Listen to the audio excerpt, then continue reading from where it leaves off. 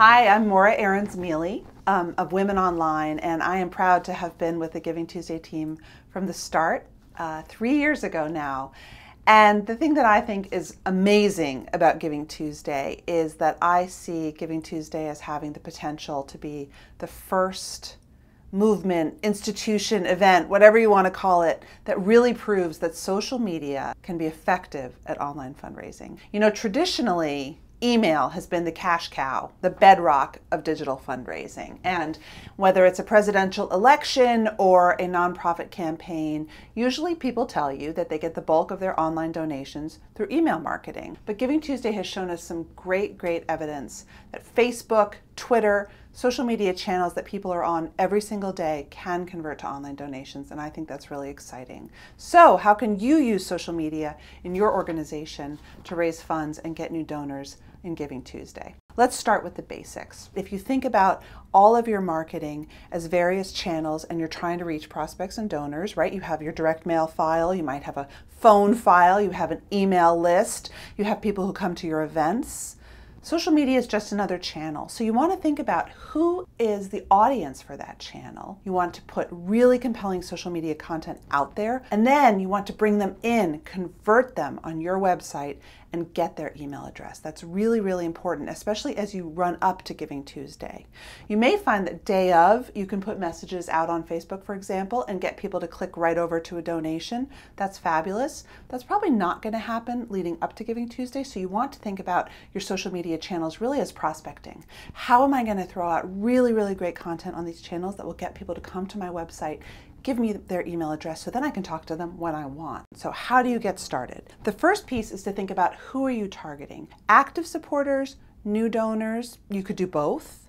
Social media is great at giving your active supporters something to do. People love to share content. They love to share things on their Facebook pages. They love to retweet photographs, post photos. If you think that your current supporters are going to want to get really engaged on social, give them stuff to share. It will just help build energy and engagement as you approach Giving Tuesday. The other thing is that they'll put the network effect into place. They'll tell their friends, and then you'll get new people. Just remember always to have links and landing pages, so ideally you can bring people back to you. Because remember, email is the only really reliable way to directly reach people. If you put something out on Twitter, the chance that you're actually going to directly reach people is slim because there's a lot going on, right? So think again about social as that prospecting tool.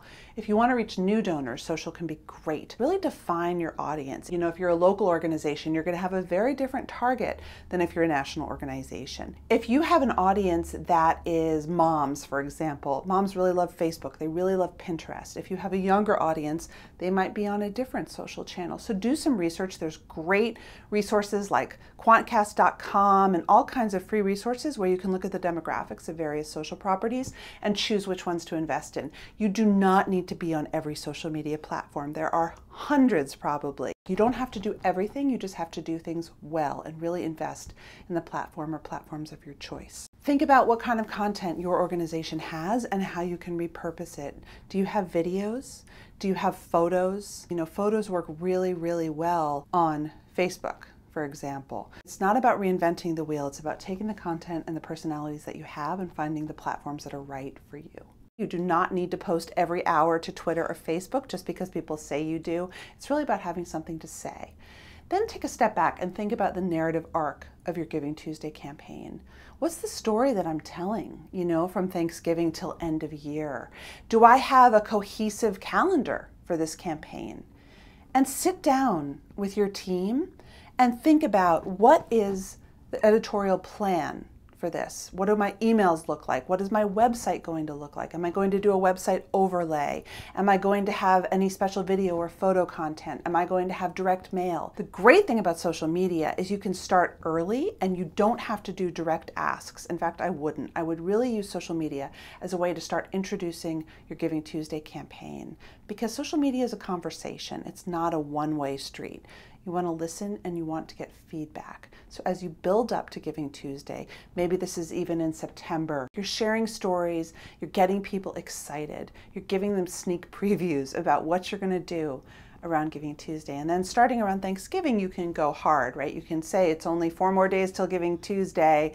Here's what we've got coming up. Make sure that your social media is consistent, though, with your other communications. My pet peeve is when I can tell that the intern is running the social media channels, or that someone who isn't fully briefed with what the organization stands for is running social media. Remember, social media is the front line for new people meeting your organization and its brand, so you want it to be consistent and really, really good. Social is a really good place to experiment. You can try new messages, you can try out new voices, and you can play around a little bit, have fun in a way that it might be harder, certainly with a direct mail appeal or even an email campaign, because social media is much more ephemeral. So if you start early and you measure, you can actually use social as a way to kind of explore and play around with the themes that you might be using in your Giving Tuesday campaign. It's really important, again, coming back to identifying the platforms that worked for you, to measure. And again, you don't have to spend a lot of money on software.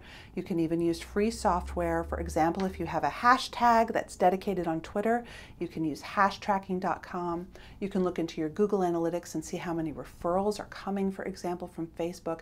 You can use basic tracking, but again, you can't manage what you can't measure. So implement the discipline not only of planning social into your editorial calendar, but tracking what works and finding out what drives engagement and then referrals to your website, because that's what you really want. Giving Tuesday can be busy, so you might want to have separate campaigns. You might want to have a social media campaign, for example, that you start in October, and you're kind of building up, you're introducing your organization, especially if you haven't been really active on social yet. This is a great time to start. Think about who's going to be the voice of your Facebook page and map out an editorial calendar. Then as you get closer in to Thanksgiving, you want to go big, right? You want to give your followers a sense that the next 4 and 5 days are going to be very special for the organization. You may have the tendency to say, oh no, it's too much. That's okay. Ignore it. Go forward. If you have good content and a compelling ask, it will pay off. I promise. Don't be scared.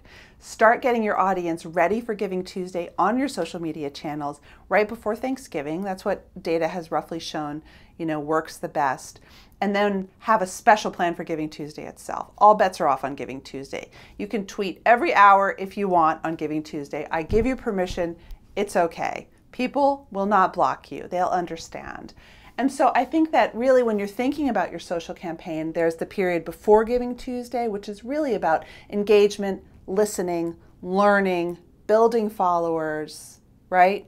Hopefully getting new donors and prospects into that pipeline. Even if people aren't giving, a real great measure of success would be that you got a certain amount of new emails or certain website visits from your social channels before Giving Tuesday. And then as you translate into Giving Tuesday, it's about really, really going hard with that messaging, having a really busy day on social, and making it really exciting for people. And it's okay, just go for it. Another great way to use social media for Giving Tuesday is to engage the energy of the larger Giving Tuesday community. So follow the Giving Tuesday hashtag, retweet Giving Tuesday, let your followers know that you're part of something bigger, because hopefully they'll get excited too. We had some really great organizations that took harness the energy of the larger Giving Tuesday community. Pathway Caring for Children in Ohio had one of the Hunger Games cast retweet their Giving Tuesday appeal. I mean, that's amazing. That doesn't happen every day. But if you're out there listening and engaging on social, you'll have a much better chance of amplifying your own messaging by engaging the larger Giving Tuesday community, which after all is what it's all about. Of course, you're going to be thanking them via your emails. You're going to be thanking all your donors after Giving Tuesday, because that's so important. But don't forget to thank people via social media. Share results. If your results are good, if there are things that happen that you're proud of, shout those out on Twitter, on Facebook, wherever you have a presence. Do a thank you video and post it on YouTube. But again, this is about engagement, and your community has worked hard for you. So let them know what they did. And then you'll be ready to go to keep building those donors into year end and into next year.